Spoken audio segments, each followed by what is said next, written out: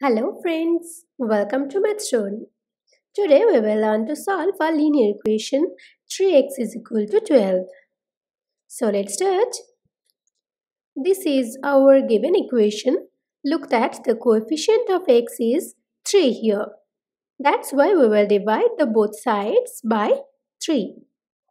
Doing that we get 3x by 3 is equal to 12 by 3. Look that in the left hand side, 3 get cancelled and we are left with x.